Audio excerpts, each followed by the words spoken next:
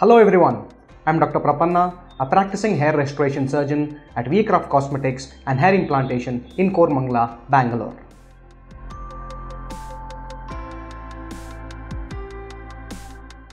Hair transplant involves moving follicular units from the donor area to the bald areas of the scalp. The closer your hair color is to your skin color, the better the appearance of hair's coverage. For example, African hair is dark and very curly and therefore provides the least contrast against various shades of dark skin, giving the best visual hair transplant results.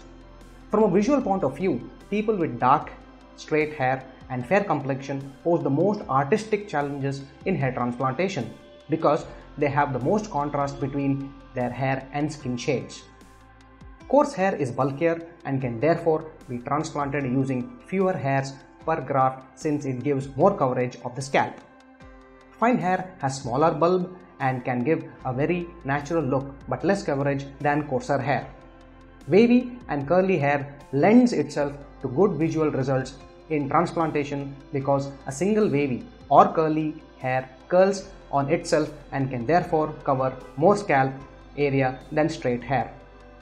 Curly hair also rises from the scalp and holds its shape, and these factors also give the appearance of greater coverage. Placement of hair is also very important.